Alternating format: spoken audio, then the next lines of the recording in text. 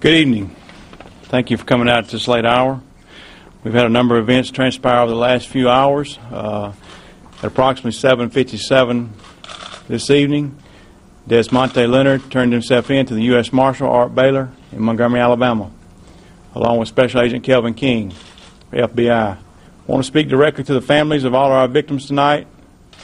Tell you once again I'm sorry for what happened. You continue to be in our prayers and our thoughts daily, and you will continue. You'll always be in our prayers and thoughts. Mr. Leonard was charged with 3 counts of capital murder, 2 counts of assault first degree. He will be processed into the Montgomery County Jail and held there for a while. I want to thank his attorney, Susan James of Montgomery, for turning him in. And I want to thank our district attorney once again for his efforts in this case as well.